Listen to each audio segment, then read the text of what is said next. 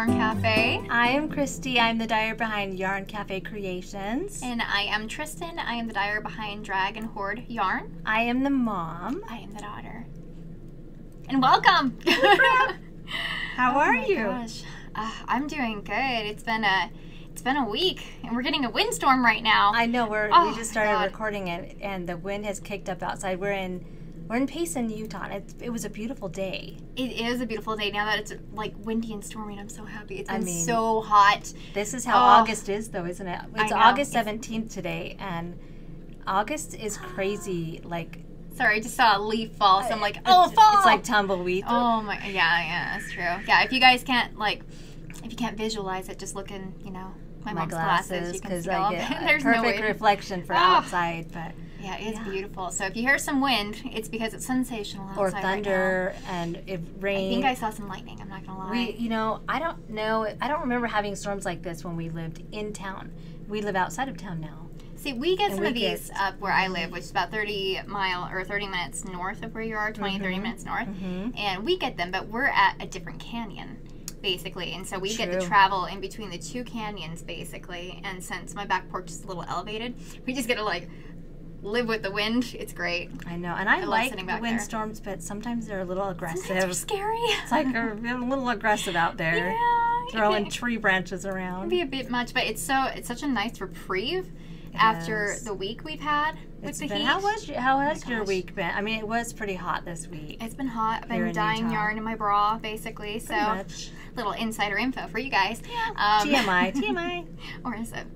But I'm not used to getting dye on my belly button, so that was a new experience for me. Hey, whatever works. But no, it's been so hot. I've had to send Eric home with the dogs because I'm like, I can't have them here. And yes, we do have AC. It's just really, it's bad. Well, but your studio is big. My studio is too big for the AC that has high ceilings. Yeah, and so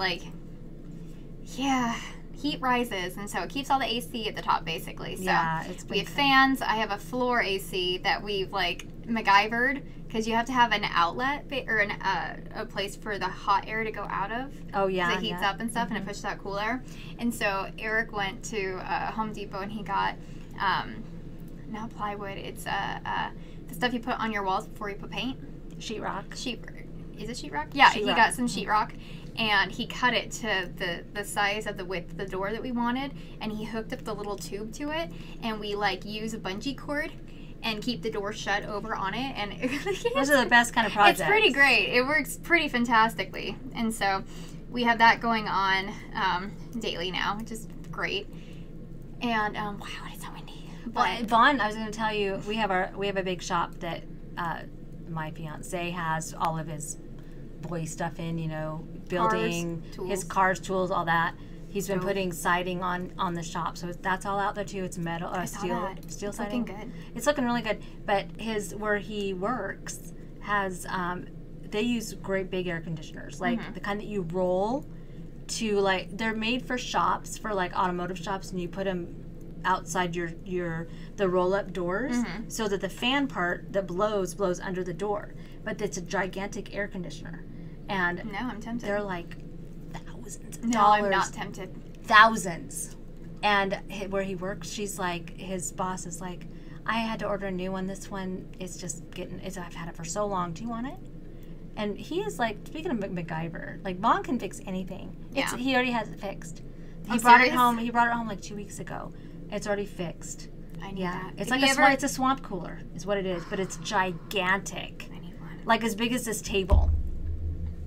Huge. I want one of those. I know, it's nice. Anyway, we've been suffering, but it's been hot, and so when you're trying to dye up yarn and stuff, and there's a lot of stuff coming up. There's a lot of events coming up. Yeah, you guys. So we sorry, getting all excited because I'm in the process of dyeing up for my my Halloween advent, which I am sold out of.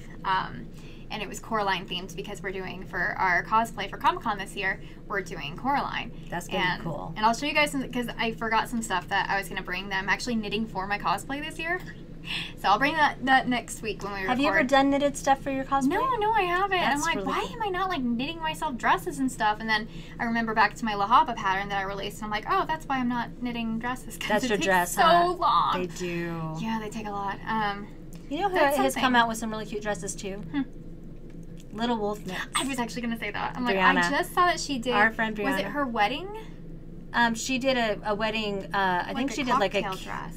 I don't think her dress was a wedding dress. She did she did do a dress, yes, for like after. But didn't she do like a wrap or something that, I don't know. Sorry, I can't Brianna. remember. I knew she did something and she got it done in time. No, I just saw she did a reel on Instagram, which yes, that cute dress you tried on. And she overdyed it after, and now it's like a chartreuse color. And I'm like, that is so cute. That's such a great idea to like just repurpose things. She's got some cute. She's dresses. Very innovative. I love that. Yes. Yes. But yeah, so I've just been dyeing up the Advent because in a little while we have to dye up our Christmas at Hogwarts. We're on year 7. And as some of you know this, book 7 is very large. Yeah. And even last year's was a big book. Book 6 is the next biggest one, I think, or 4. I think 5 is the biggest or 5, one. Yeah. It was 4 or 5. And so we decided to break it into 2 years. So. And it's not that it's like the longest books. I don't know that it is. I can't remember if it's 7 or 5 that is the longest one. But there's just so much information in it, and so much like plot line and events and stuff. And so it's like, okay, so we're breaking it up into 2 different years. Plus, we don't really, we don't want the journey to end just yet. We love doing it. Yeah. So we do have some of those left. I have some in my shop. We always split them. I just barely sold out of my last one. So they are, there's still like a couple left in your shop, but I know that they're going to be going out pretty soon. We've never not sold out. Yeah. So we will sell out. There's a couple left, and I'm so excited about this year, though, because there's so much to play with. There's so much to work with. I mean, you have the Horcruxes, you have some sad parts. You have some sad parts. You have to like Hallows. There's so much to work with. Yeah, so it's going to be good. All the deaths. So your Halloween one is sold out? It is sold out, unfortunately. And my autumn box is sold out. In fact, I'm getting ready to send those out probably in the next week. Within the next week. I still have a few weeks left. I have half the Advent dyed up, and then I started working on my Woolen Folk stuff because I'm like, we got to get those done. I didn't do a Halloween one this year, by the way. Really? I just remembered that. I usually do, but I didn't. I love Halloween because of Woolen Folk. Because of Woolen Folk, because it's such a big time investment. So if you guys don't know, Woolen Folk is an indie yarn festival type thing. It has been a one-day pop-up. This year it's going to be 2. And it's happening in New York right before the New York Sheep and Wool Festival. What we all call Rhinebeck. Yeah. Yeah. But there's always a couple fringe events that weekend that go on, a couple different like one-day shows, but I don't know how long they were planning this show before, but it is like the first year we went was the first year it was open, and it was smallish, kinda. It was smallish, but it felt like the way that it was run was like, you guys have been doing this for a few years. It was well done, and I didn't hear any complaints about. I still haven't. And then last year we've ended. And it's human nature. Let's face it. I'm not trying to be like a downer about things, but every year, you'll hear something buzz about how a show went and how smooth it was, or if it was too crowded or whatever. I think we all went through that a couple of years, a few years ago, but and there's several different. Well, I guess now there's probably 4 events. I think there's 4. I can't remember. And they all kind of mesh really well together. People are able to go to several. They're all very different. I like how Woolen Folk is like, no, we want this to be like almost like an indie music festival, and they have like a band, a live band on the stage, like several different bands. And alcohol actually is sold there, right? Which is weird. I mean, for those people that drink, that's great. And no, they have a like specific covered seating area. Last year they had a bar area. They had a podcaster lounge, which it was more like I was gonna say they called it a podcaster lounge, but it was like a panel. It was like panels and stuff, which I think is brilliant. I love people loved it. I love going to conventions and like sitting down and like listening instead of like trying to have those personal connections, which you can still do, but if they can answer a bunch of questions for everyone, like the podcasters don't have to repeat themselves, and then you can have more of that one-on-one connection in person. And I think they were super respectful to do that for the podcasters as well. And people were very happy. So overwhelming. I heard feedback about the podcaster lounge, and it was like a grassy area, like a grassy knoll area. People were along the river. People were just sitting on the grass while they had the podcasters up. And I think I went to the bar, grabbed some snacks. There were some some food vendor trucks. And I really love the venue that it's at, but it's changed this year. It's changed this year. It's because there was a wedding that got rescheduled because of COVID a few years ago. Okay. For that weekend. So, boo. But even when we were there this last weekend, I heard about the orchard that we're vending at this year. Because it's the Stonewood, is it? What was Stone Ridge. Stone Ridge apple orchard. Stone Ridge Orchard, and it's in Stone Ridge, New York, which I guess is real close. It's like right by Saugerties. Yeah. I think it's like between Saugerties and Kingston, actually. It's like right kitty corner. So last year was the second year, and we chose to vend, and we shared a booth, which we had so much fun. That was a little tough for us because it was just busy. It's a very busy festival.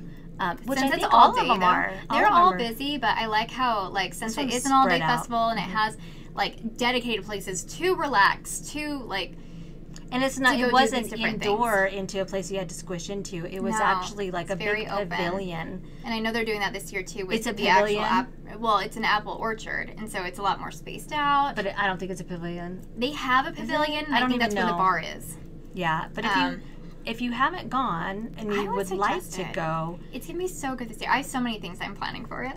It's great, and I just wanted to say once again, I haven't heard any negative about it. No. As busy as it was last year, it still was so open that you had plenty of room. People had plenty of room to walk between the booths. They made a point to make it accessible too. And there was a lot of faces that I recognized. I was actually kind of surprised at how many well-known designers were there. I got starstruck like 4 or 5 times. I'm just like, oh, hi, welcome to my booth. What's up? It was, and there were some great vendors and some newer vendors. Yeah. We're both vending this year in separate booths, but I'm still going to share my booth with my other daughter, Alaska, who is now dyeing yarn under her company is Sinful Yarn, and we're excited. She's very excited. It's going to be so excited. She's very talented, natural talent. Can we just talk about how long it took me to be talented? You were still more natural at it than I was. It's hard, and she's really good. She's really good with color too. Yeah, she's just very. And you know, so natural for her. And she just had knee surgery. I know. And so she's recovering from knee surgery. She's like hobbling along, trying to do a couple things here and there. But she has a good. Perfect though. I think she'll be. She has a good amount bringing. I'm so excited to see how she does and stuff because her colors are so different from both of ours. You should go check out her shop. She's got she's got some great colors. I think she's going to be bringing most of those colors. Okay. Yeah, I think she's coming out with a couple. Yeah, maybe. She's saying something about a couple new ones that she's planning on. That's cool. So I'm really excited about that. Yeah, but you'll love it. It's going to be a good weekend. But yeah, I'm excited because the list of vendors just keeps growing every year. And this year they're doing something different this year. Oh, yeah. They decided it's a Thursday show. It's on Friday. It's a Friday show. Mm-hmm.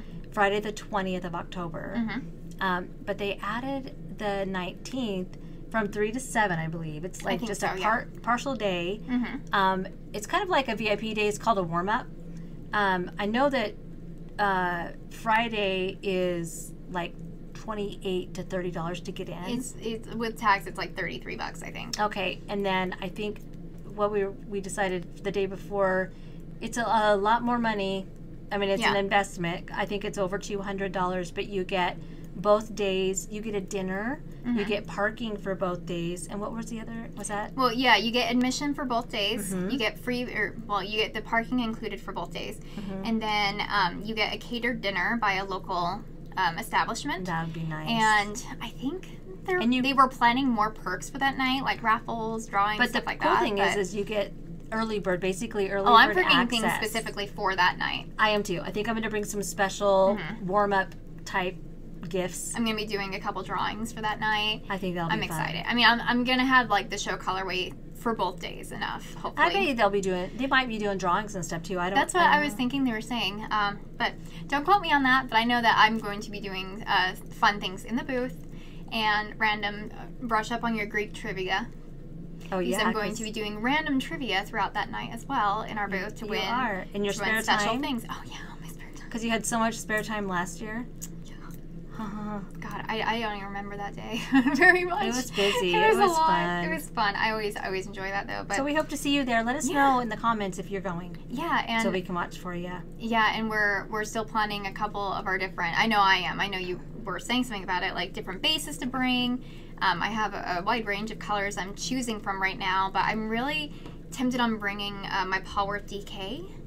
I think I'm going to bring some of mine too. Yeah, I love Polwarth. I make most of my sweaters in Polwarth. I have been transitioning to that a lot more recently, actually, just because they hold up very, very well. But I'm such a sucker for the softness of merino. So I'm curious what you guys actually prefer to knit when you're knitting on DK.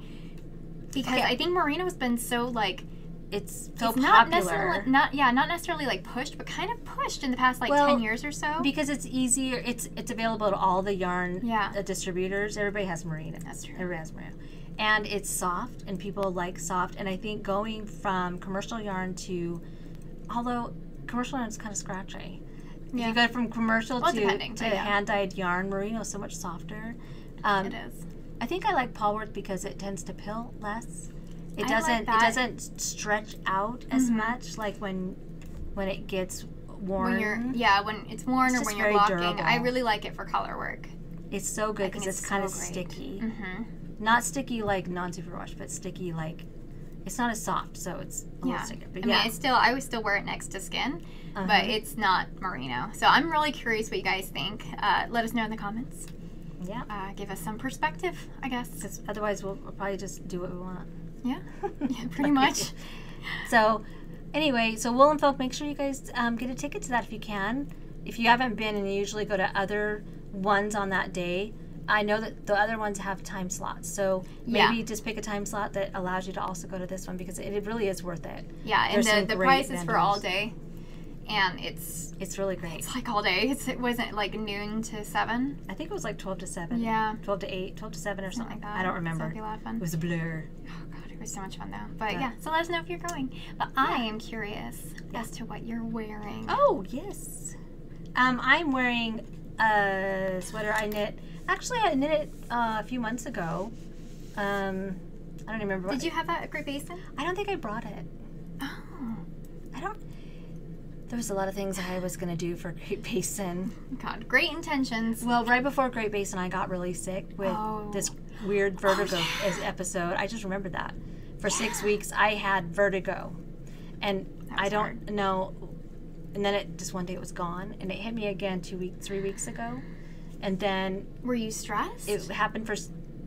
not when it hit me again. The first time... It hit me so hard the first 3 days that I was vomiting violently. Oof. Like, it was such a violent, like, if you've ever been drunk or you spin around when you're a little kid and then you lay on the grass and everything is kind of going, that's what it's like. Oh, my God. And so then after 3 or 4 days, it started to get better, a little better, but it took 6 weeks to go away. And it went away the week before Great Basin. Okay. So there was a lot of grand plans that I had for Great Basin. That was a fiber festival we did here in Utah. And I wasn't able to do a lot. But anyway, I made this. This is the La Pouf sweater with a little bit less La Pouf than the pattern has. I actually prefer that. I do too. This is by Beata Jezek. She's the dyer behind Hedgehog Fibers, the amazing, what is it called? The OG. She's like one of the original hand dyers. Yeah, one of the original specklers. Mm-hmm. And it's just a short sweater, marled. I would stand up. We just don't have a lot of room. Yeah, if we stand up, that wall is falling over. Yeah, we're just taped together. Pretty much. I have to spread my legs. Okay, don't mind me. I'll center over here. Here you go. I'll angle like a lady. But it's a marled, and I forgot how much I loved knitting marled. I don't think I've knit marled. I've crocheted marled, but I haven't knit marled. For those of you that don't know what marled is it's fingering weight. You could do it with any weight, but I used the pattern called for 2 strands of fingering weight, and you start out with 2 strands of the same color, and then you drop 1 strand and add your second color, and then you knit a panel, and then you drop that first color and add your next color. So you've always got two going. That's such an easier way to fade, in my opinion. Like to create really is. More of a seamless fade, especially if your 2 colors that are next to each other aren't necessarily like the closest fade. Okay, listen, you don't even need. That's the thing about and Stephen West does a ton of marled. Okay. He's got, if you want to do fun marled projects, and you don't want to do a sweater, he's got so many shawls that are marled. Okay. A Marled Madness, I think he did a really long one year. Yeah. But the thing about marled is when you're putting together your colors, you're like, oh, I need to make sure that they fade or that they're all. You don't, because when you pick up your second color to add to your first, it's blending it. So even like this one, I have orange and black. I've got this color impressive. Next to this, this color with this color makes this color. Yeah. So it's a little bit lighter on there, and then this is Obsidian. This is my black, and I've got it mixed with this. I love how that marls down here. I love the look of that so much. So it doesn't, even if, I think on her photo, it's like a burgundy. She does a solid burgundy, but it's like pinks, and I mean, marled is a lot of fun, so it makes it a DK weight because it's 2 fingering. I love the feel of the DK. I do too, and this is on my Biscotti sock, which is the 85-15 merino nylon superwash.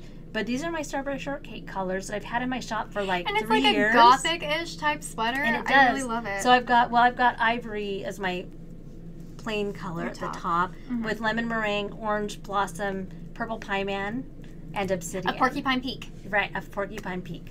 And I did alter a little bit. Like I said, I didn't make the sleeves as belled out. Honestly, and I didn't make them as long. I don't know if it's an age thing. I feel like there are so many different like age groups where it's like, oh yeah, we fall in between.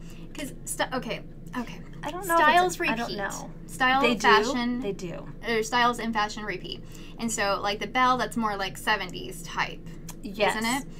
But I feel like there's people who came out like right at the weird point of each of these trends where it's like a 20-year difference almost. I just saw where it's like, I don't like that, but I like this. So I love the 80s fashion. Well, I'll tell you why. Because like the bells in the 70s, 60s, and 70s was bell-bottom pants. And then the shirts would be bell, but they didn't do this they didn't do the poof thing. Yeah. This poof thing. What is that? More, it's like the time when there was the high collars that had the ruffles around the edges. Oh, so and like that came back in the 80s. With shirts that would fold over with a button. Oh, yeah. Buttons that went down like this, and then it had like a ruffle like pirate down. Shirts or whatever. Not really pirate. It was really big, really popular. And they had like the puffed sleeves. And that was also when shoulder pads were in. Yeah. Anyway. Well, those are coming back, and those are going to be in my cosplay. But I will tell you, too, it's time frame, but it's also, I don't know, you call it, like different types of groups of people that dress certain ways. So there you've got, I don't know, like in the 90s, it was like the emo crowd. They wore like the black zippy hoodies and black jeans that were skinny jeans. But at the same time, you might have had someone wearing boot-cut jeans with light colors on the top, tight-fitting t-shirts. Yeah, those styles don't. With like a tank top underneath, and the tank top would show below it. Remember those days? Oh, yeah. I'm watching a lot of those on Instagram now. So there is, right now, one of the styles I think is wearing like the high-waisted jeans, but not the tight high-waisted, more of like the baggy look, but they're still high-waisted. And I always call them mom jeans because I don't like Mom, that was like 4 years ago.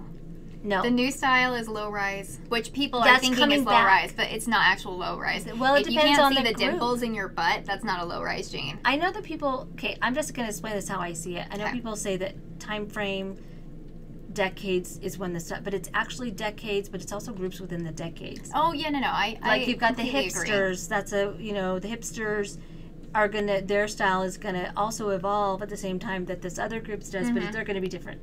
So one of the things is like a baggy upper with like tight shirt under, even like overalls right now are coming back with. Oh, I just bought a couple. The pairs. Tight, like we used to call them tube tops, with the baggy, like a baggy overall type top. Yeah. Anyway, these are kind of its own style, but I don't like the super baggy. Yeah, I'm not a fan of the big poof on any sweater. I know that's been a thing that people really like over the past few years, and I just can't get into it. I have to have tight fitting, and usually like nothing on my wrist. I like the tight fitting too because otherwise they drive me crazy. Oh yeah. But these, I should have made these just a little bit longer. Yeah, when there's a hair somewhere and you just can't find it. It's there somewhere. And I have big girls up on top. My girls are bigger. So I probably should have made the next size up for, it's always hard for me because I have a tiny under, like my bra size is small, but the cup size is large. And that's just the way I am. That's just the way God made me. Yeah, so you always have to change like the arm size. Yeah, I always have to make my arm size smaller, the shoulders, and everybody's bodies are just different, and if you can figure out how to alter patterns, that's what I'm trying to put like guidelines and directions in my patterns right now.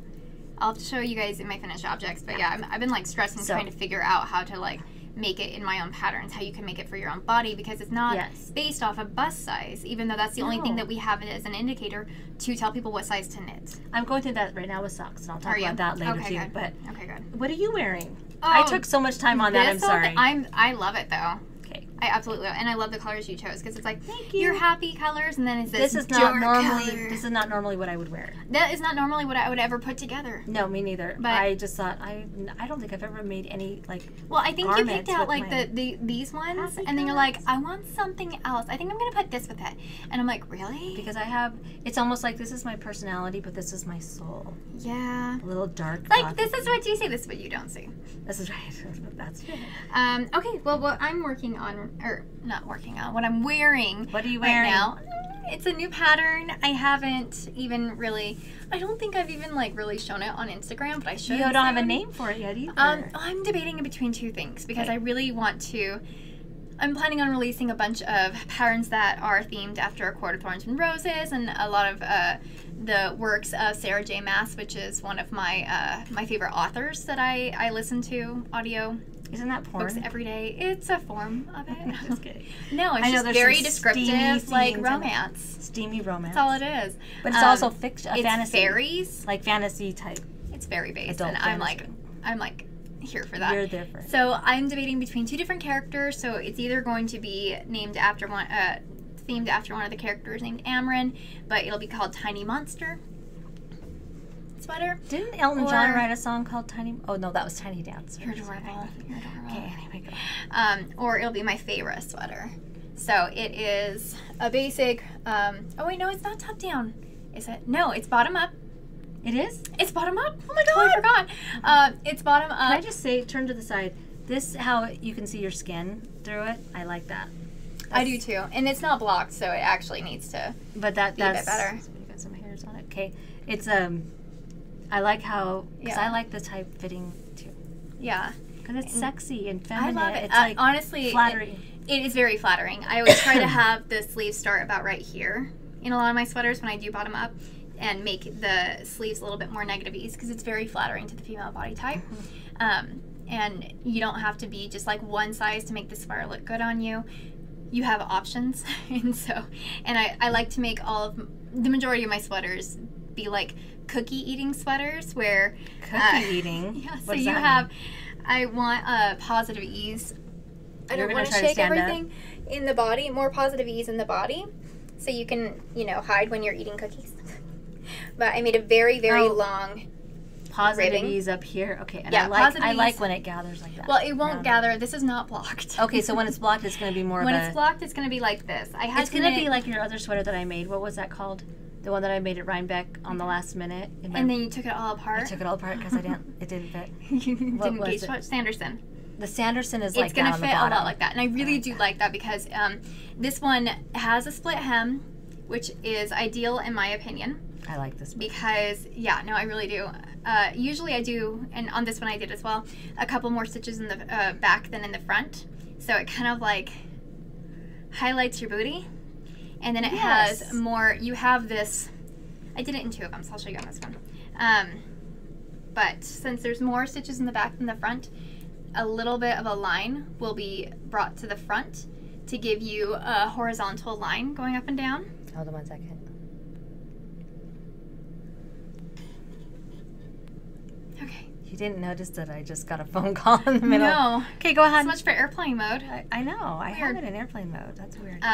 But so it brings a horizontal, or vertical line to your front. So it gives you a good line to go off of just with your body shape. So it's very slimming is what I'm trying to get at. That's what you're saying. It's a very slimming idea. And so you can do these little things here and there in different patterns to make it look better on your body type, style, and size, not just bust size. And that's really what I try to go off of. But I had knit two of them because I originally knit it in this. I love this. I mean, in a Sparkle Decay. I mean, I like blues, and the sparkle it always just makes adds. my eyes look blue. See? They pop.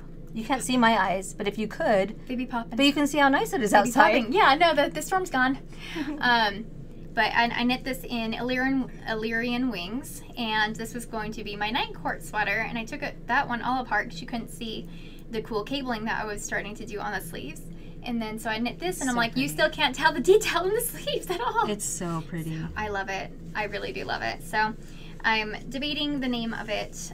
One of my favorite features as well is having the raglan decreases come about right here. They end at your collar bone instead of like way back here. Oh, I see. You get what I'm I saying? was looking right here. But Yeah. That's the start of the detail. So it also kind of, if you're very busty, it's a narrowing feature. I need that. So it gets rid of like, it creates the illusion of less right here, which is great. But yeah, I'm really, really excited about it. I need to send it to my tech editor very soon. I knit this in the colorway Vampiric, which I actually just have right here. And it's one of my new autumn colorways. And it's just moody. And it's kind of funny because it has like a pink undertone. But you don't really feel that until you actually start knitting with it. It's really, it's like a cherry. It's such a, it's like a dark cranberry red. It's like a cherry cranberry with a dark soul, with like a dark hue on it. Yeah, like in a dark lit room. Yeah. With one candle by it. Yeah. With blood dripping from its fangs. Honestly, yeah, probably. Okay. And so I'm really excited. I wanted this to be my Rhinebeck sweater pattern that people could knit up if they wanted to. Will it not be ready in time? There's no way that's going to happen. No, because I still need to have it tech edited and test knit. Yeah. And because the sizes of my patterns are, such a wide range, I'm not going to put that pressure on my larger women to have it done in like 1 month, because that's horrible. I usually try to do them around like 2 months. Even if I want a really fast turnaround time, I want to make sure it fits right first. So yeah, so these will probably be coming out in like November, early December. It's really pretty. Thank you. I have dog hair all over this. Freya wanted to do makeup with me this morning. Because of your cute. Oh, you know what? Oh, you know what? I was just thinking about that. Yeah. You should probably talk about your puppies and what's been going on with that. Yeah. So we got a new puppy recently, Freya, to be little besties with Odin. It's kind of sad and magical in a way, the way that like how it all happened. But for you that have been watching for a while or follow me on Instagram and stuff, I'm obsessed with my dogs. And you probably saw that last year, like the day after Christmas, we lost Lulu. She'd been struggling for a few days in the veterinarian ICU, and yeah, she's just sad. 2 years old, and they're our family. Dogs, trying so hard cats. just to like kind of like overcome, like, yeah, she passed away. It was really sad, but it's like it's one of those things that like stick with you for a very, very long time. So fast. It was crazy. It just happened so because there was no fast. warning signs. But when you're a helicopter parent to your dog and obsessed with them, you can see like the slight personality changes, and I think that's why we got her in so quickly, because they actually discharged us twice, and we're about to discharge her again before she had an episode in front of them. Was she having seizures? Is that what it was? She was having seizures. That's right. But she didn't have seizures until the final night that they actually accepted her. And so, I had knit her a neck brace and stuff, because we're like, oh, maybe she had a collision with Odin, and, her neck is just sore and stuff. So I actually took a cranked sock tube, and I put Velcro on it and stuffed it, and, even put out portions to make it more sturdy and flat. And so I, duplicate stitch through it to sew it. What was she doing that you thought she was in pain? Was she, doing something with her neck? Oh. And stuff, and she wouldn't raise her head. That's a huge indication. She would not raise her head. Even in humans, that's an indication. So neurological issues are a big thing with Frenchies. But we weren't really expecting it 2 years old, and it kind of emotionally crippled us for a little bit. It does. Yeah. So, they're like your children. Yeah. But Odin was just affected. Because dogs get depression. What did it end up being? What was it? Meningitis. Meningitis, that's right. Which they don't know where it could have come from, because it could be coming from an infection. It could come from all these different things. But, she hadn't had surgery recently. There's nothing infected. It could have been hereditary. There's a couple different ways of it, but it was so fast. And by that night that they actually kept her, it was the next day we were making decisions. And then the following day after that is when... It's happened so fast. Yeah, it was crazy. It was and crazy. You're pretty tough. I think even with moms, any kind of nurturing, I feel like I was the voice of reason and the level-headed one. That's your personality anything too. Medical decisions and stuff, and having to make hard choices. I'm it just turns on. I'm really good in a crisis, And so I am too. I think you probably get that from me. I do. And I get it from my mom. I think I do. It just runs in our family. Yeah, so I was, that was a lot, but we were actually talking with Odin's breeder throughout all of it because I'm like, he couldn't play with her for a little while, like leading up to it and everything. And so I texted her, I'm like, hey, can you bring Peaches, his twin sister, because they were born in the same sack. Can you bring her by? Can we bring him up? Like, he just needs someone to play with. He's been really, really sad. And so she's like, you know, we moved away or whatever. So, but we were in contact with him the whole time. And then when that happened with Lou, just seeing how he was affected when she was just like back and forth to the doctor's offices and the hospital and stuff, he was having a really hard time. And then when she passed, like, and just didn't come home, he was really bad. Yeah. And so I texted her the day after it happened with Lou. I'm like, by the off chance, like, we're going to need a very long waiting period, but are you planning on doing any more breeding anytime soon? And she's like, actually, we're starting to get Peaches ready for her first litter. And so Freya, our new puppy, is actually Odin's niece from his twin sister. Oh. And she was the only puppy to survive the birth, because that was a whole other ordeal with a really bad vet, because there was 2 of them that were born. But so Freya came out, and honestly, during the whole process, we were getting like pregnancy photos from Peaches. Like, it was adorable. And then when she was born, we got like a little Easter photo of her with little bunny ears on it and a big old basket of eggs, and they were hilarious. I love his breeders. But so we finally got her home, and they are a lot. And she's so chaos. much more rambunctious than Lulu was. Oh yeah, Lulu was just like a little sweetie, once in a lifetime kind of dog, and Freya is, but her personality is so much bigger. It's crazy, and it's perfect for Odin. And so he's been thrilled. He didn't know what to do though at first. Well, he was instantly attached, and he's like, "Oh, is this payback for all the other dogs that I bit when I was tiny?" It's like, "Yes, honey. Yes, it is." So she's learning things. She's going to be bigger than him, and he's 32 pounds. Jeez. She has, like, those deer legs going on, and just with everything, she's going to be massive. So we're excited to have her. We're still mourning Lulu, because I know you've gone through it, too, but losing a pet is so... It's just harder than you ever think it would be. Yeah, it's so much harder than you ever would have even thought possible, because, I mean, I've lost people in my life, you know, throughout my whole life, and I don't think anything ever hits harder than losing an animal, honestly. Yeah, and I mean, of course, for us parents, children, but I think we all deal with, when you grow up and you become an adult and you get older and older, you expect that someday people are going to die. Mm-hmm. But when it's a child, that's what it feels like for you, because you don't have children, and these were your children, so it's like, it's just devastating. Go to work with us every day, like... They're your companions. They depend on you, you depend on them. Our house is modified for them, not the other way around. Yeah. You know, and yeah. Yeah, it can be hard. So, but yeah, just wanted to give you guys an update, because probably won't be talking about Lou anymore, and introduce you guys to Freya. And she's cute. She's adorable. She's like a muted version of Odin, because his coloring is like fox color, and she's like oatmeal. But they look the same, except for her bottom jaw, like just out like that. Yeah, that's funny.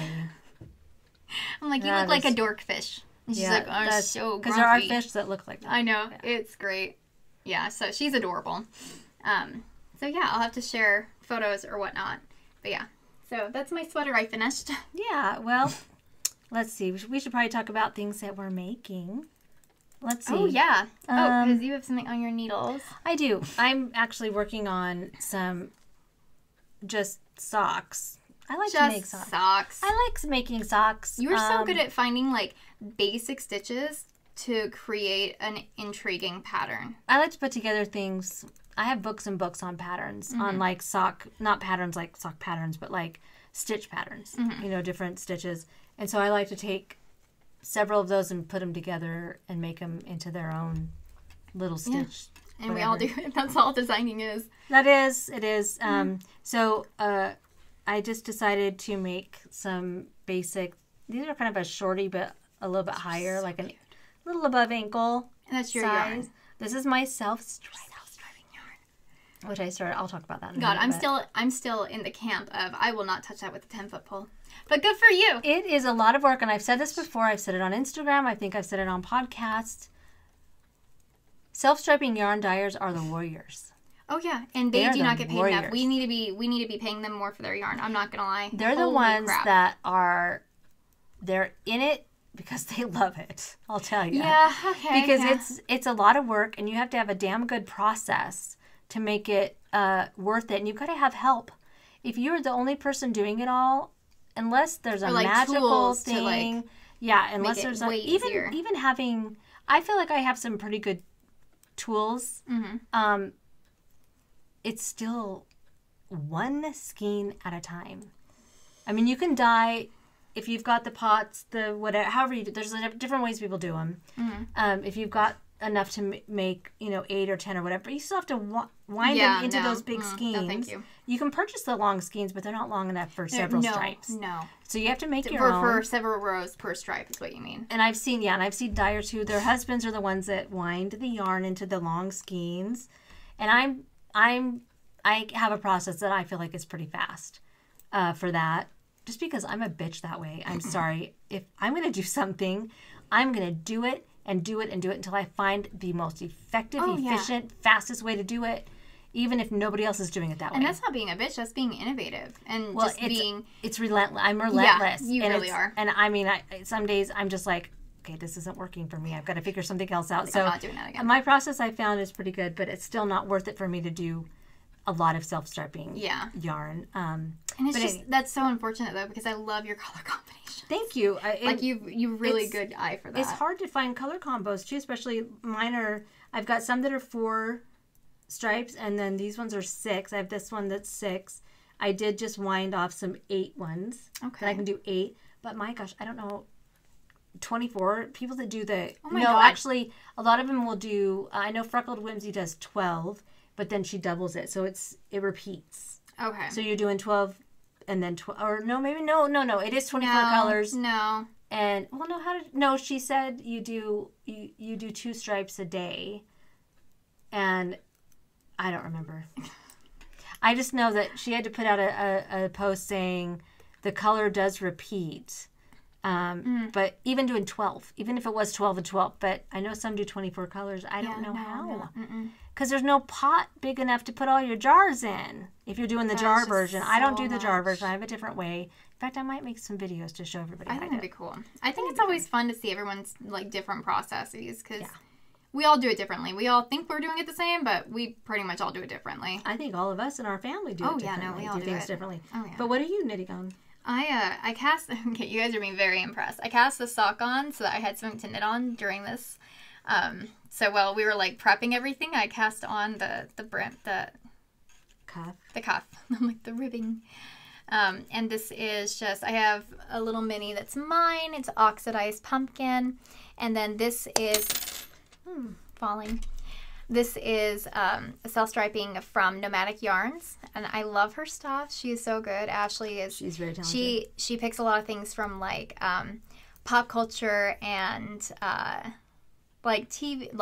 Okay, yeah, that's pop culture, but I think this one's Coraline based. I have most of her collection, if not twice, and she has some Nightmare Before Christmas one. So right now, honestly, when I think of fall, when I start to get in the mood, it's usually when she starts pulling out and doing her October colors. Mm-hmm. And I get so excited because, I love her Coraline ones, and I think this is one of them. And then she's done Sally a couple times, and I think I have 5 skeins of that just so that I have it on hand. Yeah, because I kind of want to do a sock arm sweater type thing. But also I just want to have it on hand because I know eventually I'm going to make myself a pair. And I know because it takes so long to do self-striping, you're not guaranteed that color is always going to be around. Right. And so I have quite a few of the Sally ones. And I think 2 each of Miss Fink and Miss Forcible from Coraline. But yeah, so this is from Nomadic Yarns, and I love her stuff. So this is just going to be a basic vanilla sock, which is really nice because while we're doing podcasting, recording, or anything that's I have to kind of be really present, I have a really hard time with that. Riding in a car with somebody. Yeah, paying attention, going to classes. I knit and crochet all my way through college. I knit every day during my meals. Yeah, you just need something basic to work on. But if you were like me and Mom, who have ADHD, it really does help you focus and stay present. And giving your hands something to do is like focusing the extra bits of your brain on this task in your subconscious so that your conscious mind can actually just stay in the present. And so that's really why I love having, even though I don't wear them a ton, I'm going to have a ton of gift knits now with all these socks that I've been working on recently. Well, and I'm on a mission to make the perfectly fitting socks. And you're getting there. Well, I am. By the way, this is called Summer Fling. Yeah, I'm like, I don't even... in my shop. And this pattern is just what I'm doing. Well, what did you do? I just cast on my I usually do between 56 and 60. Bumpy. Yeah, this is just regular ribbing. And when I do like anything bumpy or anything that's going to have knits and pearls in it, I always make the smaller. I make 56, so I'm a size 6 shoe. So I cast on 56. And then I knit 2 rows and then do knit purl for 2 rows. That's it. But look at the effect. And it happens to just correspond really well with my stripes. I don't know. I didn't plan that. That worked out really well. But yeah, if I'm doing like color work or if I'm doing anything with cables, I do a 60. If I'm doing a color work or slip stitch, sometimes I'll even do 64. Yeah. Because it doesn't stretch. Oh, you really have to. Yeah, it doesn't stretch much at all. Yeah, you have to play with that. And where you're carrying floats as well. Yes. And like with cables, how it pulls it in tight. It does. You really have to go up a size or so. Because, I've made colorwork socks in the past and I can't get them past my heel. And you know, that's one thing. If it's going to be super tight, it's usually either the ribbing or it's that part of the heel. So, real quick, this wasn't planned. I'm just going to throw this out there. I'm going off script. Oh my God. If you find that your socks are a little tight in the heel area, when you're doing your heel, now this for heel flap and gusset, here's just a trick. Heel flap and gusset, if that's your sock type that you do, your heel type, knit your flap a little bit longer so that you can pick up more stitches down the sides. So if you normally pick up 16 stitches, make like 2 to 4 extra rows and pick up 18 because it'll take longer for you to close your instep. That makes your instep taller. Okay. And that'll make it fit over your heel better, but it doesn't really make a difference. Socks very often. Yeah. But I've run into this problem. If you do the afterthought heel, knit in the round 4 to 5, 6 times before you start your decreases, and that makes it stick out longer. Yeah. Okay. Yeah, that makes sense. I've never found that an afterthought heel or a cut-in heel or whatever you want to call it.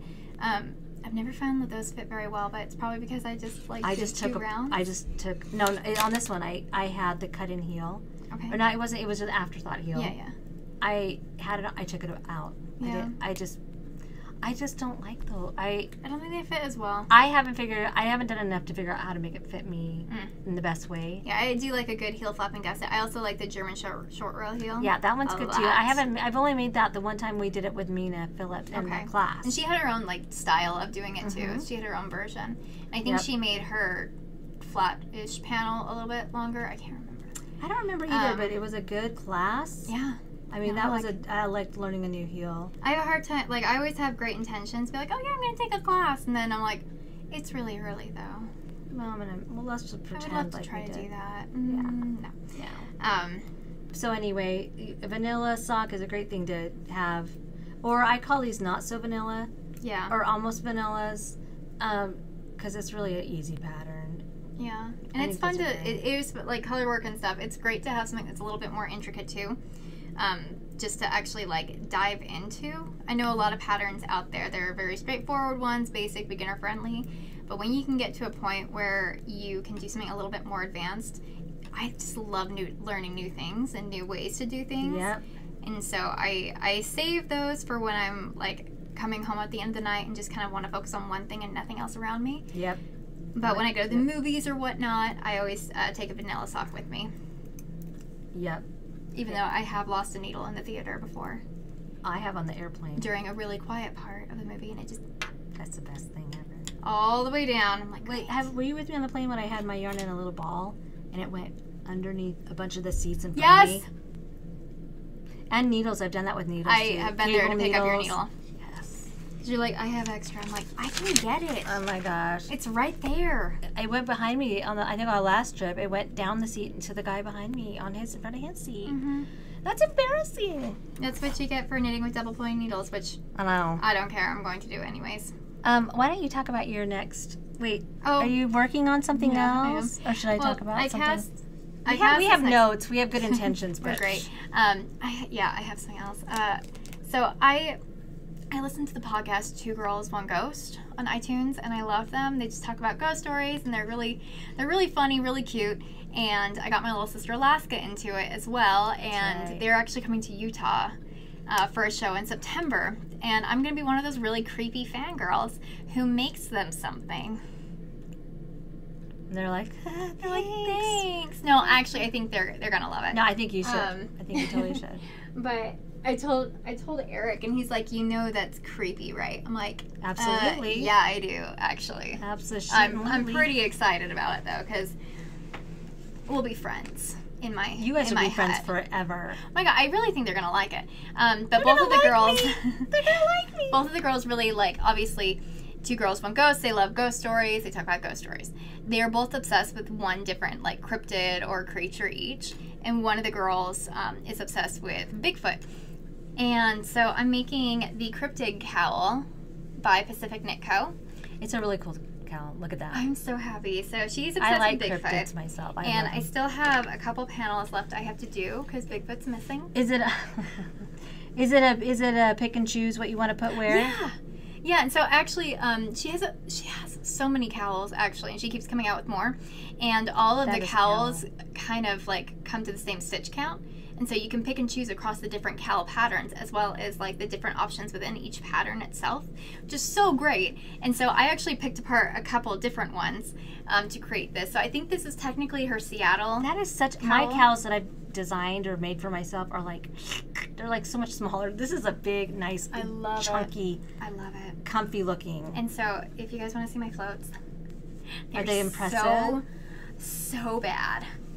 No, they're not. Oh, look. I mean, okay, my duplicate stitch. Look at my duplicate stitch. Oh, is that what you do? Is duplicate stitches on You don't have to, but I did. I'm like, I'm not messing with 3 colors I'm all about at once. duplicate stitch. But I did a horrendous job. And so I'm probably going to get like some fleece and sew it. Well, no one's going to see the inside, though. They will. They will. I'm not wearing it. Who is it? I'm making it for the podcasters. So I think I might take some fleece because I think this girl is up in like Virginia area, so it can get kind of cold. So I think I'm gonna line this one. It depends on how much time you want to spend on it. You could pick up stitches on the inside and just I don't want to. A line there. I thought about that and I'm like using extra bulky. Oh my god. Just kidding. Or Surrey. Surrey would be, but that's kind of see-through-ish, isn't it? Yeah, but you're just doing an inside panel. True. So you can tat it in. Just tell them not to look at the inside. Just don't look at it. So I'm in the process of doing that. I'm almost done. I like it. And then along the same vein, so I think this is technically the Seattle cowl because this panel of Bigfoot is a lot smaller. And in the cryptid cowl, it's basically like the full like height of all of these panels put together. And there's coffee cups, and Seattle happens to be the home of Starbucks. Where Starbucks started. But I'm working on the second one because the girl in question, the podcaster in question, loves aliens. And so I'm actually taking portions of the pattern, I guess. I don't want to give anything away of her pattern. Oh, okay. I'm creating an alien spaceship in it. Don't look at everything else. But you used her...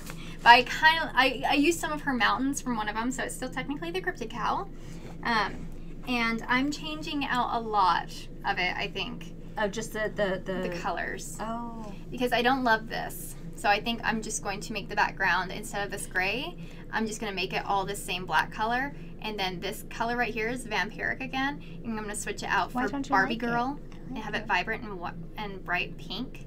That'll be fun. The alien, the little Beam Me Up Scotty is going to be in this color, which is, what color is this? Tink. That's a perfect tink. I know, right? And this is Moonbeam. And then, I'm going to dye up Barbie Girl, which is just stupid pink. This very shocking pink. Yeah. So I'm going to do that and fix it that way. So this panel is actually going to be a lot longer. But what I'm going to do is I'm going to pick up all these stitches right here and then cut it. I'm going to pull all of this out and then knit from this side backwards. And then close the cowl that way.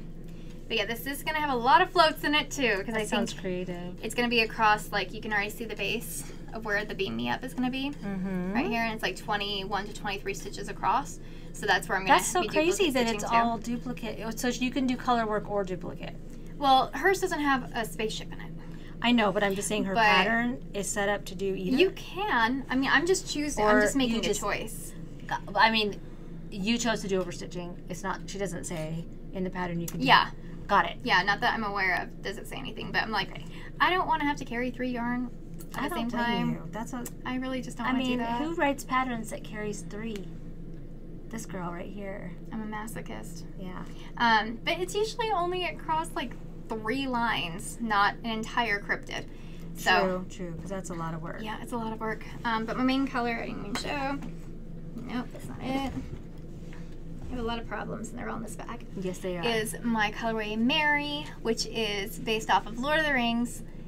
And it's dark in here, by the way. I think it's coming across really well, though. I can't tell what colors are in it. Is it browns and blacks? It's like the best kind of bruise. So it has like mauve in it. It has espresso bean in it. That's one of the dyes, and so it comes across as like the perfect purple bruise. Love it. It has some like silver gray type in it, blacks, browns, like you name it. It's pretty. In that moody spectrum. It's one of my favorite colors, but it's hard to photograph. And so I don't think a lot of people like know how good of a color it is. And yeah, I have a couple colors like that. That one and Atlas. That is like the struggle of my life. And so it's like I have a ton of it in the shop because I know I love it and I'm going to knit with it. And so if no one buys it, I still am going to knit with it. But yeah, I think that's why it's been in the shop for a minute, because it is one of the best colors. I'm not going to lie. You can't get across how awesome it is. I know, right? Is it my turn to show something? It's your turn. And then I have one left, but it's the best thing in the world. I'm going to show 2 things real quick, just because they're fast. I used my summer fling to also make another kind of sock. This one's a slip stitch sock with self-stripe. I'm into that. I'm into self-striping with, you know, like a base color and doing designs. But so it's just, you need to find some other way to use self-striping. Yes, it's still socks, but it's fun. Yeah. And so I just did slip stitch, but the bottom I did a little different. I might write this up. I mean, I want to knit that, but at the same time, I did my cool little diamond heel, which is hard to explain. I have to show you. But yeah, that's just something I wanted to do with my self-striping. I just did, it's almost like little bricks. It reminds me of Super Mario Brothers. Yeah, like little bricks. Yeah. So that's one sock. But Wreck-It Ralph. I wanted to show a sock that I made for Trysten for her birthday that I've had to take apart a couple times. And I'm so happy. Because I'm just trying to size it perfectly and cater to my specific needs. Yes, I used another one of my self-striping socks. This one's called Hayride, and it's more of an autumn color. Of course it is. The teal on the heel, toes, and cuff, the heel, toe, and cuff is called Blue Water Breeze. That's not part of the stripes. Okay. So that's separate. But the cool thing I love the construction of the sock. I'm so excited. Okay, after years and years of listening to Trysten complain bitch and moan about how walking on knitted socks, you can sometimes, it kind of hurts the ball of your foot, because I don't know why. It doesn't hurt mine, so I can feel each and every individual stitch. It's like, the pearl side is what you're feeling, right? Yeah. So I thought, And I've had people be like, oh, then just do the bottom all pearl. And I'm like, pearls catch on things as well, so it's like it's almost like it's the thinness, because your gauge is going to change because you're switching it out and purling it.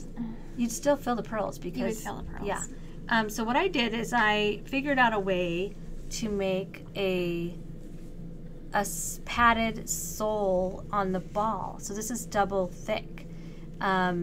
And it wasn't just knitting a tube and sticking it in there and sewing it on. Mm-hmm. I actually have a way to do it where it's just part of the pattern. You just knit. I'm going to write that up, that part of it up someday.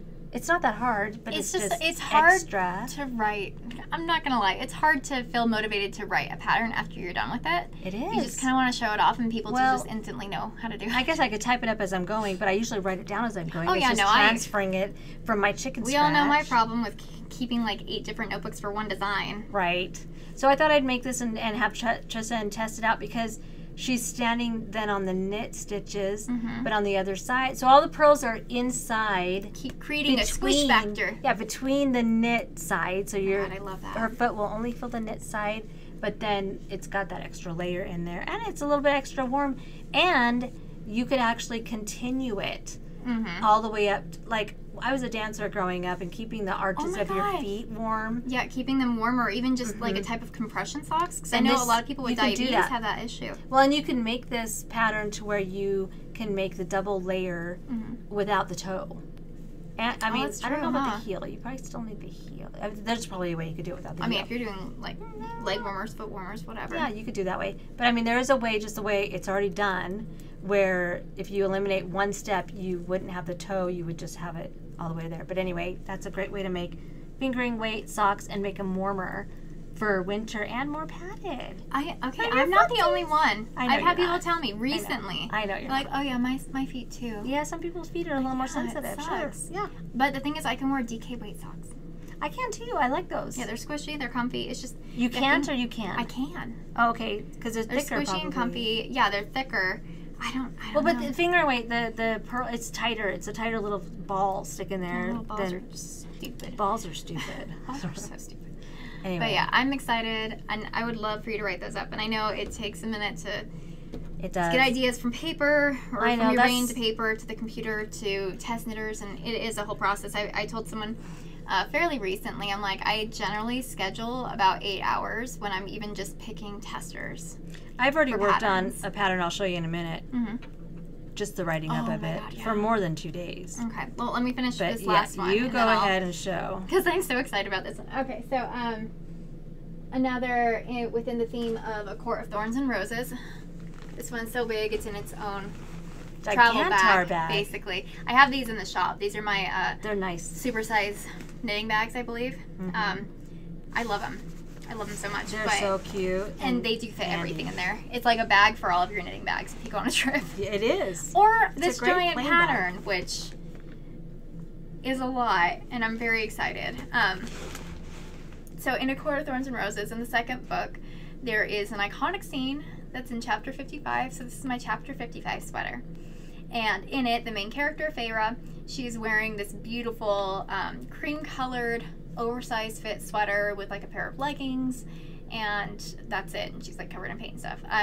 But I'm making the sweater, and I also want to ideally make some knee-high socks that are DK and Surrey put together. Ooh, Surrey. So it's so soft and squishy. Because my Aran weight is VFL, and so I wanted a squish factor and a comfort factor that you could have next to skin if you wanted to. And this is what I come up with so far. I'm so excited. This is the socks? No, this is the sweater. Okay. The socks. Can you imagine a whole bag for a pair of socks? I'm like, those are some big ass socks, girlfriend. Like, no, really, they're pants now. Yeah. So I am in the process of. I just started the first. Oh my God, sleeve. Trysten. I know. You haven't seen this yet. I haven't. So this is. Holy shit. The sweater so Look far. at that. I'm so happy. I love the back. It's a split hem. Split hem, more stitches in front or in back again. This is it your Aran weight? Is it doubled? Or no, it's Aran and Surrey held together. Oh my goodness. I knit it on, I think it's going to be on size 10 needles for the most of it, and then the brim is going to be on size 8. This reminds me of Ireland. There are sweaters. These are like the Aran sweaters that you can find everywhere in Ireland. They're probably not handmade. They're probably machine made. This is better. A lot of them are. This is better. Yeah, I'm so excited. Oh my goodness. How long? Was it quick? It's crazy. It's actually really quick. I want to make this one. You would think it would like take forever. I keep being worried because I haven't blocked the body. Because I'm like, no, I just want the sleeve. It might be really, really big.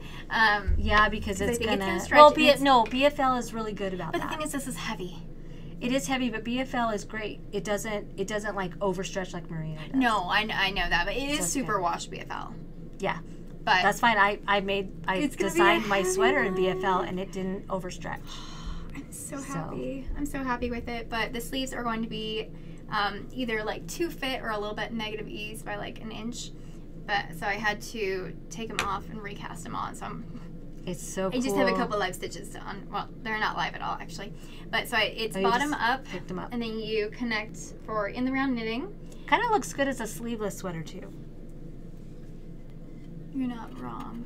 I like it without the sleeves. It's like a vest kind of a... If it was a smaller size, I think I would probably wear it for sure. Mm-hmm. This is the first sweater I have done short row shaping in shoulders alone, because you separate front and back when you get to the armhole. And so you I knit the back first, and I did short rows across the shoulders. With major cables.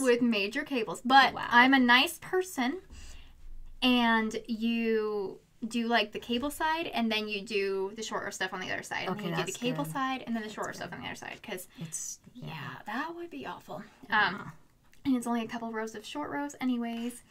And so I'm really excited. I tried it on, and it fit really cute.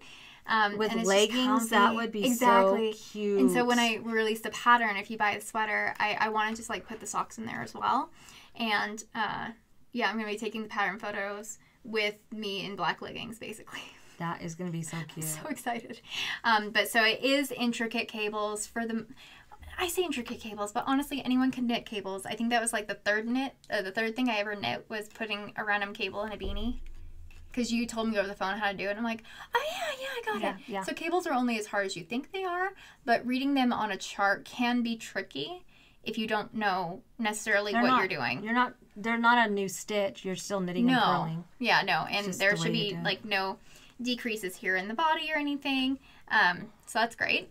But so you have this big old cable up front. Mm-hmm. And then if you've knit my Sanderson sweater, it's just like the knit and purl section right here. Mm-hmm. A little basic cable. The Sanderson knit. And then the opposite direction there. Mm-hmm. Very, very nice. It's really pretty. I'm really excited. So it's really nice. It's huge. It's so big. And I'm going to have to remember how many skeins I put in here. So I think so far, I'm on number 5 of the Aran weight. And this is as much as I've gotten so far. What you do is you just weigh a skein. I know, but my scale is like this big. And so I don't know with weighing this thing. No, you just weigh. Yeah. Yeah, you get my dilemma? Yeah.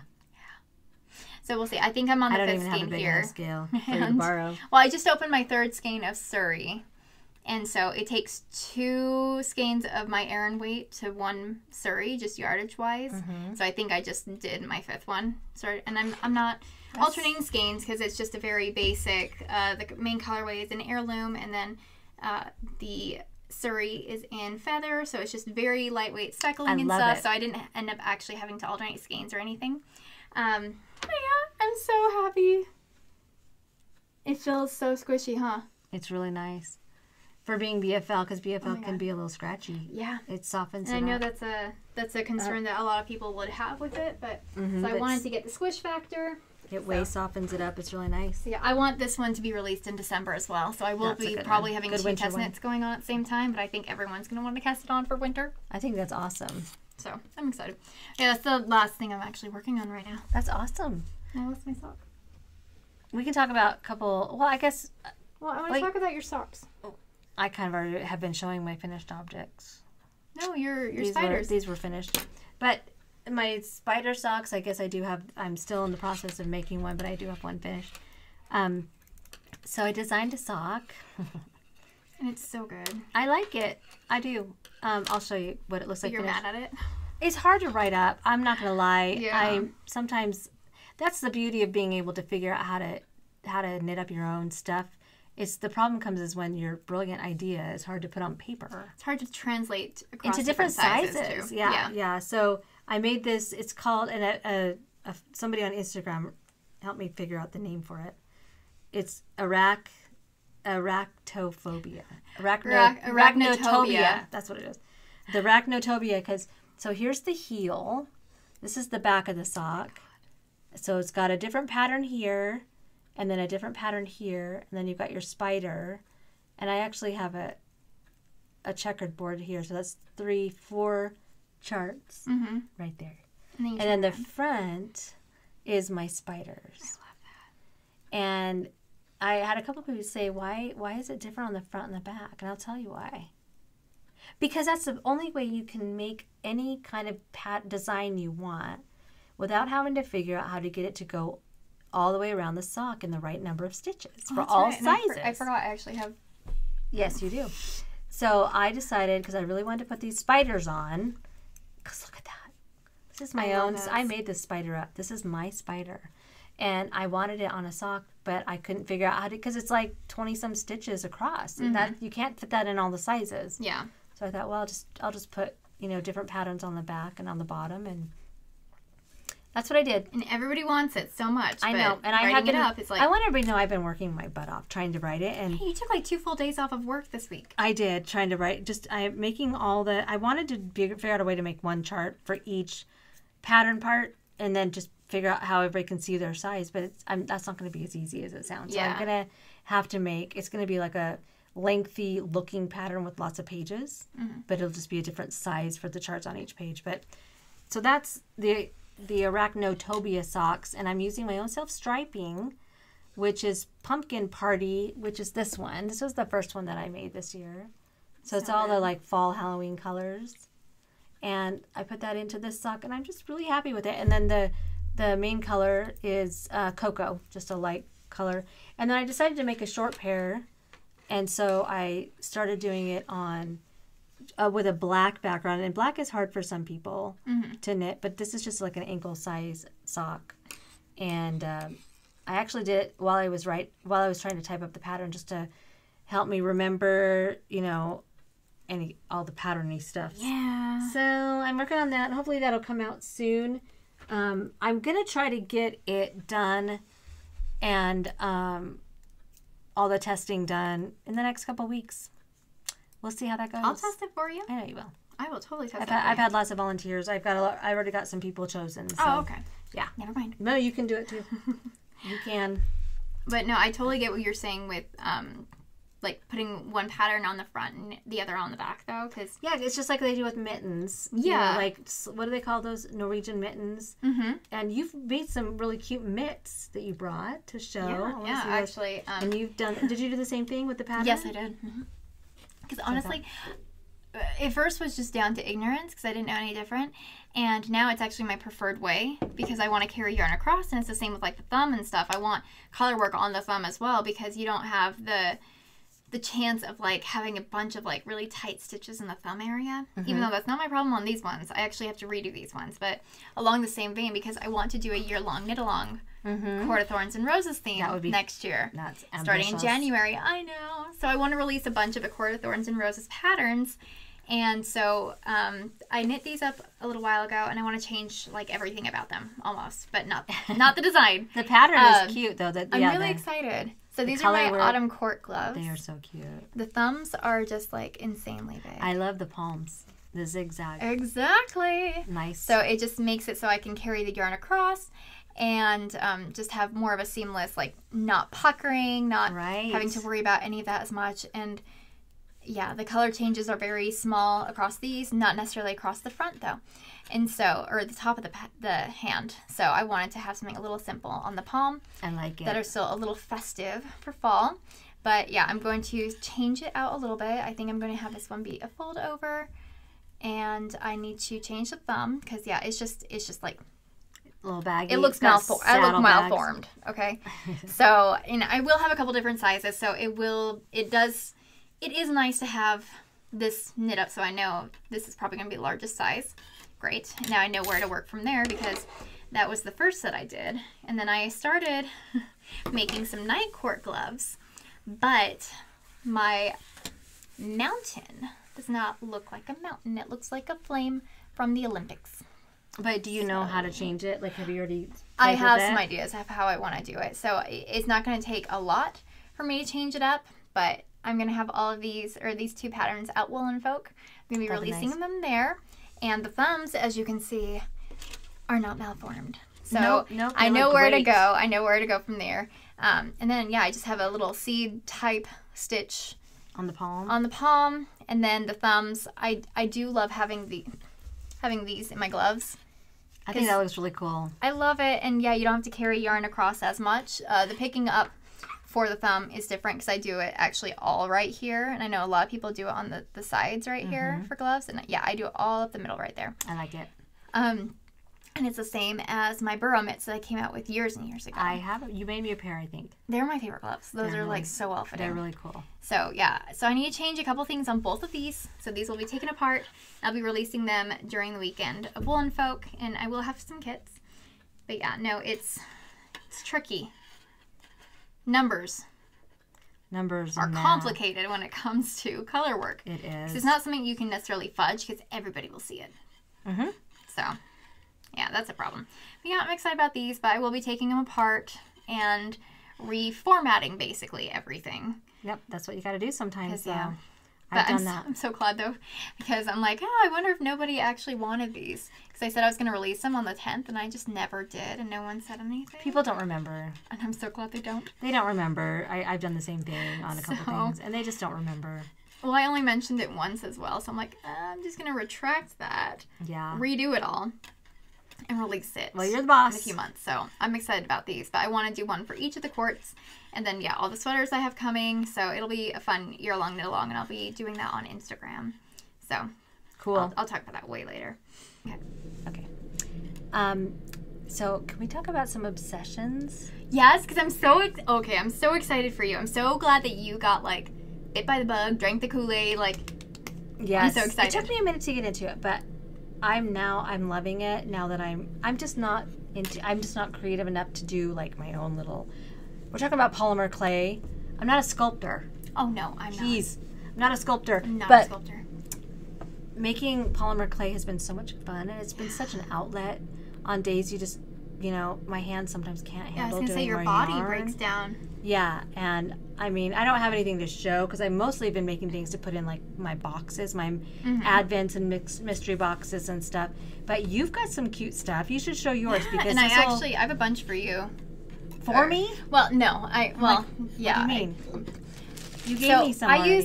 I use clay cutters, and it's basically like cookie cutters, but like that big. Little tiny. And it honestly is like a cheating way to make really, really cute stuff.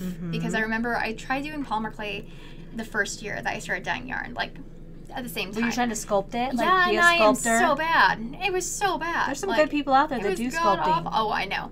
I know. And they're just talented, and it's amazing, and I applaud you. But I have to cheat or find the simplest method for me. Because, yeah, I love stitch markers. I know we all have that obsession. And so I've been making some of them recently. And so I have some cutters for you that I need to bring by that I absolutely forgot. That's right. But instead of just doing, like, stitch marker by stitch marker, which I've been doing for the past, like, year or so, for fall, I wanted to come up with a bunch of, like, little sets. And since you're buying multiple, like, in one set, they're a little bit cheaper. But just so I can mass produce them a little bit more so than I was with each individual one. But even though you're mass producing and you're using cutters, you do a lot of detail stuff. I do a lot of detail. And they still take so long, even if you're using cutters and you're just keeping them plain. Yeah. They take a long time. But if it's like, if you're putting all of those into it, you can just bundle them into one, so it's a lot easier. So I've been doing little fall-themed stitch markers. So cute. I love them. Around. So each of these sets that I have right here, I know the one I gave you only has 4, but these all have 5. So you got like little leaves and stuff in them, and they all have a center charm, which is a sweater for these few. I've been obsessed with these little leaves though. This one's my most popular. It's the sunflower one. So I've been selling a bunch of these this last week, and I love it. I love this little acorn. I think I'm getting the acorn in. Okay. Maybe. I have to look. And this last one, I absolutely love these colors. And I just barely put this in, but this is a little pumpkin spice latte. But the colors are just very, very fall vibrant. I love that. So that's just kind of like a little peek.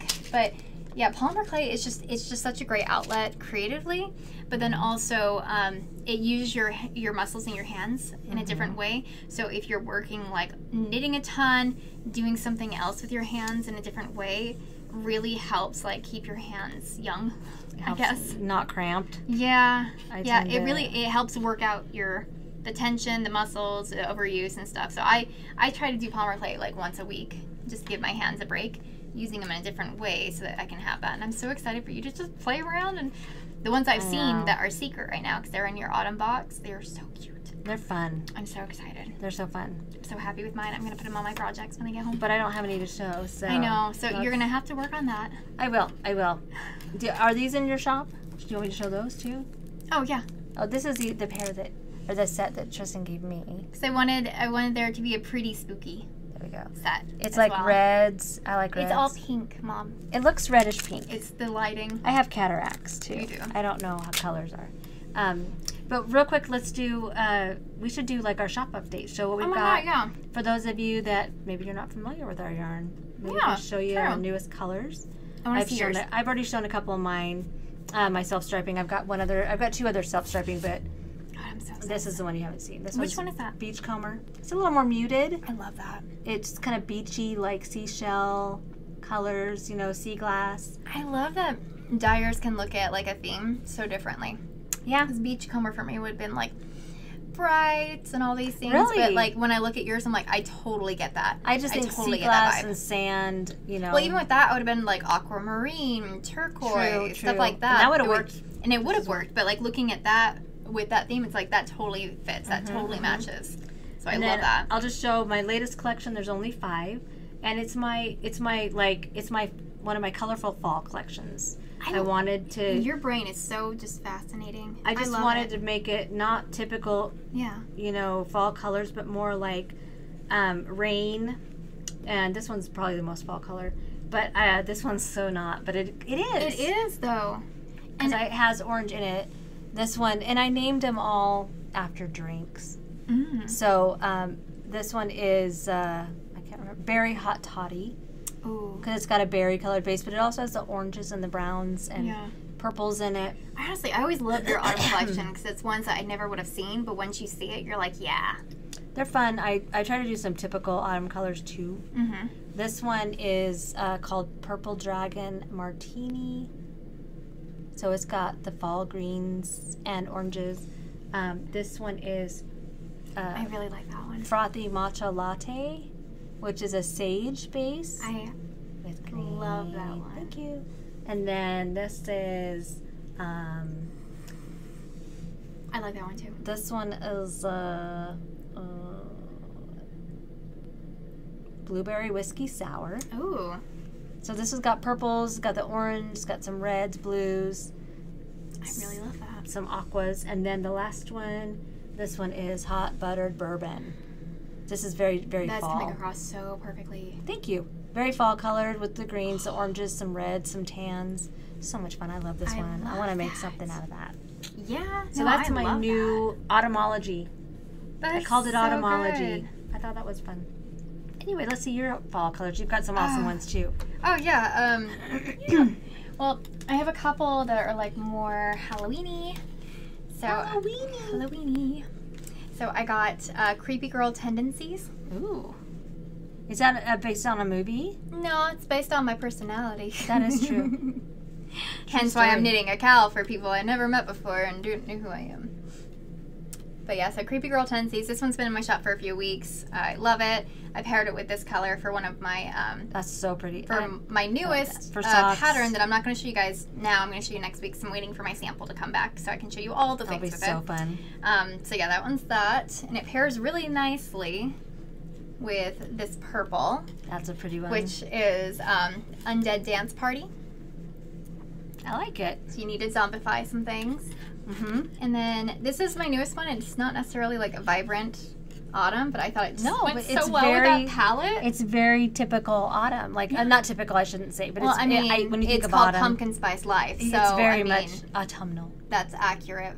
So these are my 3 more like Halloween-y colors types. I like that. I mean, this also I posted on Instagram. It crosses and does a fade with some of my more neutral colors, which I just came out with. So this is Dying Woods. Sorry. Which is a really good tonal-esque color. Oh, that is pretty. I really wanted a good, like, dirty, brownish, rusty brown type thing. It is pretty. I love it. I think it's perfect for autumn and winter itself as well. And I got Midnight Rituals. That one's got like a different colors undertones, golds or. There's a lot of hidden things in there. Yeah, that's really good. It has a lot of like this tone that goes of hidden. So I love Midnight Rituals. I had to look because I also have one called Moonlit Tendencies or Moonlit Promises. I like that name. That reminds me of Victoria's Secret. Their lotions have like midnight in them. A lot of their lotions. Well, I already had a colorway called Midnight. I'm like, I have one called Twilight, and mine's not Midnight. I have Twilight Path, which is in this mini set. Cause I made up a little bit of a mini set just to showcase some of my new colors. That's pretty though. So Pumpkin Spice Life is in the middle. I have Cinnamon Apricot Spice that I've had in my shop forever. Twilight Path is this blue. That's pretty. Really, really deep. And then I have Pumpkin Praline, which is this color. Just barely came out. So it's your more basic type, soft palette, Instagram ready photo kind of collage. That's actually what I based it off of. Which I like this. I love. I think it's just a good neutral, a good sweater color. It is. For fall, it's perfect. Oh yeah, especially if you have a more neutral palette, like if you're into a lot of like taupes and stuff, and it falls really well within that. And then this is this year's sweater weather. Do you do a different one every year? Every year. That's cool. So last year's was very vividly red. This one has more of those just russety tones in it. Looking. Yeah. Yeah, I'm very happy with it. It's pretty. And then my favorite from this collection so far has been Forgotten Library. Oh, that's like sagey. With some burgundies in there.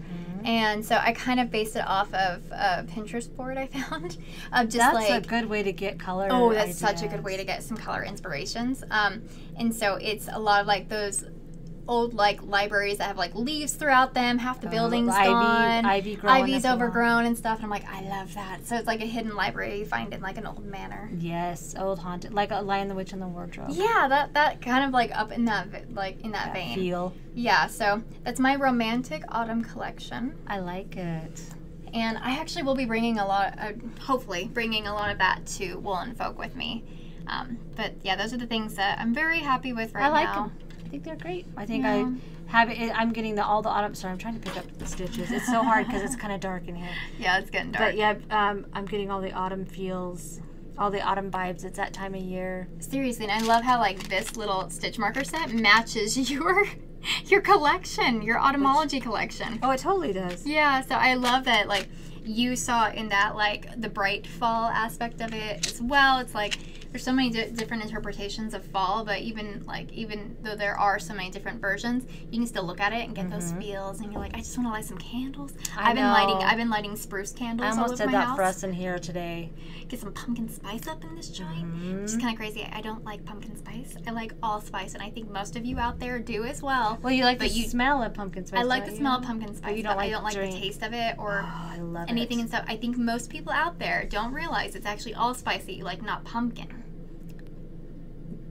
I don't know. So if you're at Starbucks and you're like, oh, pumpkin spice, and you're like, oh, it's okay. Try their gingerbread cookie drink, I think. I'll try that. I like the pumpkin spice a lot.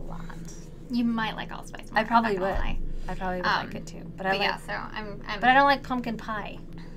I love pumpkin pie. But there's a lot of allspice in it. Okay. So I'm just saying, if you are like confused and stuff, you're like, oh yeah, I like holiday drinks, but I don't like pumpkin spice. You probably like allspice, and try the gingerbread cookie drink, I think. I don't like drinks that have cookie flavors. I usually don't, but I love this one. I'll try it. I'm willing. I just inhale it. I like their hot apple cider too. Okay, that's caramel apple spice. Oh my gosh. I know. I'm just so like, good. I'm ready for fall. I'm so ready, and it's so like gloomy and beautiful outside right now, and I'm just so perfect. I'm gonna go home and light some candles and open my windows, and I'm gonna, quit. My eyes are like. You're just trying to share what's outside with everybody on the screen. How beautiful the autumn day. It's still overcast. It looks like it's been raining. Oh, it has been raining. Yeah, perfect. I love that. But yeah, that's really all we have to talk about today. I mean, my goodness. We'll try to check back in next week. Thursdays we're gonna try to record. Yep. We'll try to get there, and who knows? We have things we didn't even show today. Oh yeah, I have a pile of like 8 objects that I'm just like, I'll talk about next week. We just bring it all and see what we have time for. And it worked out. So. But yeah, and we will have more and more exciting news coming down the line the closer we get to Woolen Folk. Make sure you let us know if there's anything specific like you really wanted to see at Woolen Folk this year. Just put it in the comments below. And I'm really interested in the Polwarth, like the different like things other than merino. I'm really curious about that. Yeah. Yep. So let us know in the comments, and I think we're done. Yeah. Thanks for stopping by.